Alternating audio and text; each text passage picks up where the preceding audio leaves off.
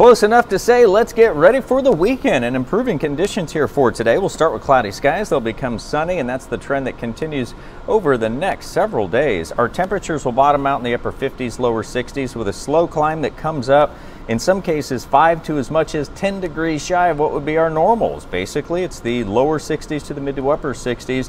Then our attention turns to overnight. The potential here for some limited patchy frost inland, more widespread on Saturday as the wind will start to taper off and that cold air continues. And it's a chilly start to Easter Sunday. If you're waking up early for some of those pre-sunrise services, then you'll definitely need some extra layers. Pollen counts also expected to remain elevated, especially here today with the breezy conditions that continue.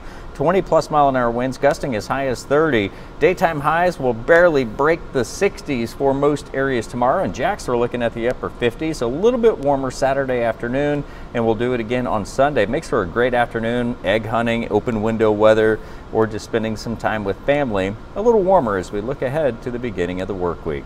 Your forecast is always just a click away at News4JAX, a shout away on your favorite devices. Have a great day.